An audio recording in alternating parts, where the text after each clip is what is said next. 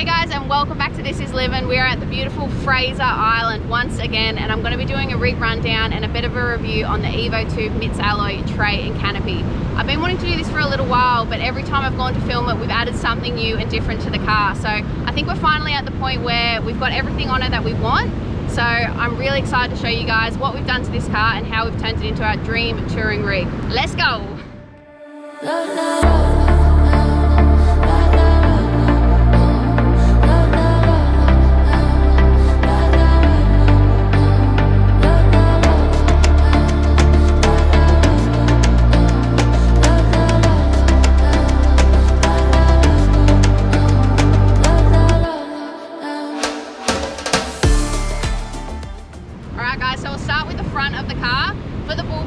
To go with the AFM BullBar.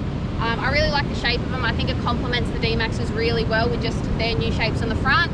Lights, we've recently teamed up with Lightforce with these new headlights. They are absolutely unreal. We've really been testing them out on this trip and they just light up the entire road, so I'm absolutely stoked with them. Behind the BullBar here, we've got our DriveTech 1200 pound winch, twin speed with a factor 55 on the front to complement that. And one of our newest additions as well is our custom off-road bash plates, which got a bit of a beating on this trip when we hit a huge washout. But for the full story in that, you're gonna have to wait for this episode to come out, so won't go into that too much. While we're on the subject of bar work too, we have these scrub bars and sliders made up from the team at Kinsela Kustoms. These actually are available on our website now, so if you want some scrub bars and sliders that suit the AFM BullBar, make sure you hit us up. But absolutely stoked with how these turned out. They're really sturdy. Plus Kinsela also let me put my own little spin on it with laser cutting LIV'N into the side. For my Snorkel and airbox, I went with a team at Inhouse Fabrications. It was super easy to install. And the great thing is that even though with all the amount of rain that we've had in New South Wales lately, we've had no water get into our airbox whatsoever. So moving on from there, we've obviously got the Clearview Gen 2 mirrors. Great for towing, especially now that we've got our new boat. We've also made a couple of really new exciting additions to Black Betty, which I'm really happy about. First one is the STEDI 40-inch light bar, which comes with your two modes, which is your daytime running lights, as well as your LED high beam, which absolutely lights up the road with its width. As well as that, we've also added a wedge tail roof rack. This is from Tradesman's Roofracks. Absolutely stoked with the customer service from them. Super easy to install. Absolutely no wind noise, which was something that we were a little bit worried about, but it's super quiet. It also comes with a lot of great features, such as your standing platforms, comes with max tracks mounts and heaps of other different options that you can add to your roof rack depending on what kind of setup you want to run. We've also got our new DRIFTA Bush Cruiser 1.2 rooftop tent. I absolutely love it. It's probably not the biggest rooftop tent that I've ever had, but it is super airtight, which means no water has been able to get in there. Even when we have been doing our bulk driving through the rain, there's been no leakages into the mattress, so it's super dry every time you open it up. For our awning setup, we decided to go with the Darchi Eclipse 270 awning. Absolutely love it. It's super lightweight and great value for money. It wraps around the whole back of the car as well as the front. We've used this awning in some really bad weather and it's quite literally saved some of our trips.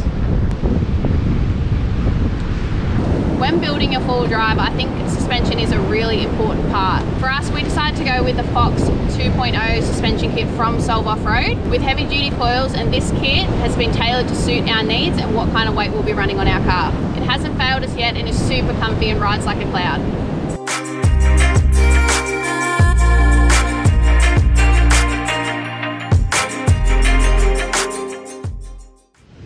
Giving you a bit of a walkthrough of the car, it's time to get into the good part, the tray and canopy itself. So this is the EVO2 setup from the Legends app MITS alloy, and we're going to give you a bit of a run through on how we use it on all the trips that you've seen so far on our YouTube channel. So for the setup on our passenger side, we've decided to go with the Weekender setup, which initially comes with this big pull-out drawer, as well as a provisional area for what kind of fridge you want to run, whether it be a drop-down fridge or an upright fridge.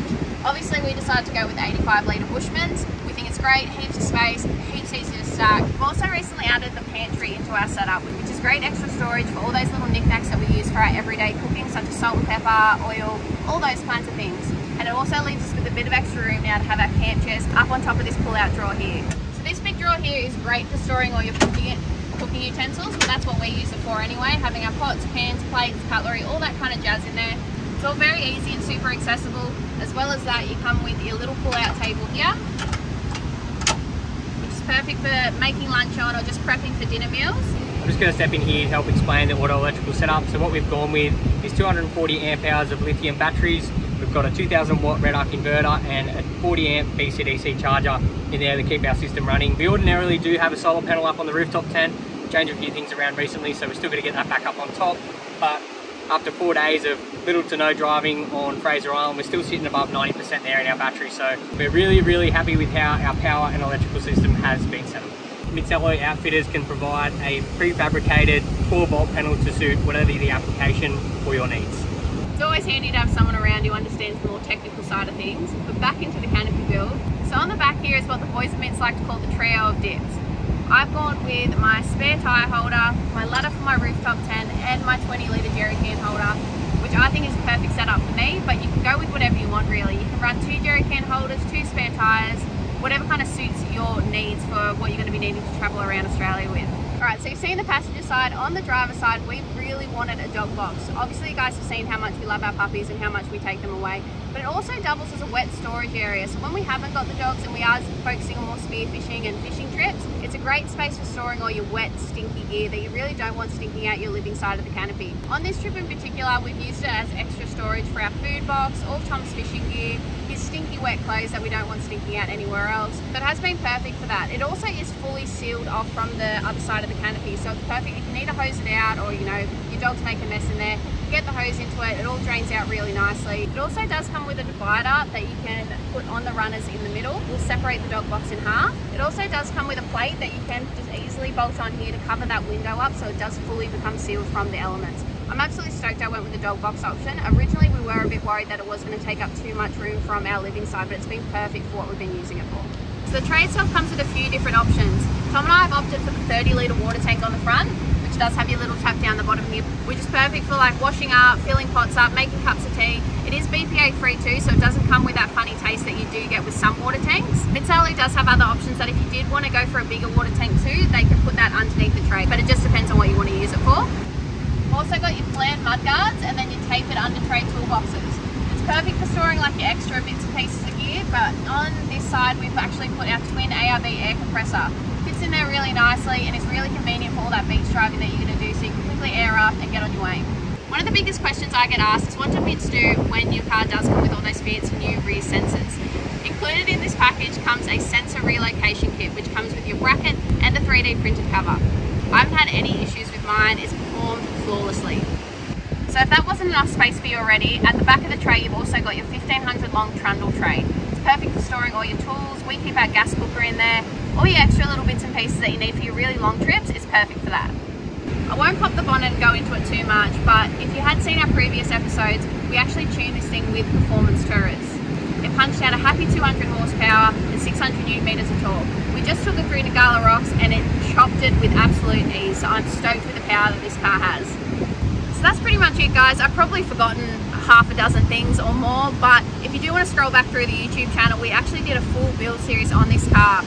It goes into a lot more detail on all the different modifications that we've done to it. But if you do want to see us really live out of this thing and put it to the test, there will be a YouTube episode coming out soon of us here at Fraser bringing our families along for the ride.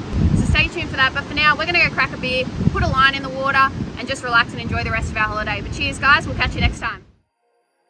Well, I told you guys that I would forget something. The best parts. If you are interested in getting quoted up for a Mintz alloy tray and canopy package, there is a link in the description. Simply go to that, fill out what you want, and make sure you tick the This Is Liv'N box and they'll get back to you ASAP with what you'd be looking at for your rig. So you're probably asking, what is my overall opinion on running this EVO2 tray and canopy for just over a year now? We've done some serious kilometres with this setup. From beach driving to river crossings to heavily corrugated roads, and not once has it failed us.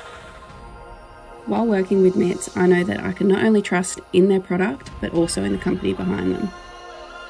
For me, my car is my home on wheels, which gives me the freedom to pack up and travel to wherever I desire, whether it be hitting the tracks with the crew, spearfishing missions with Tom, travelling to remote outback destinations, or an adventure to the other side of the country. It really does let you explore with no limits.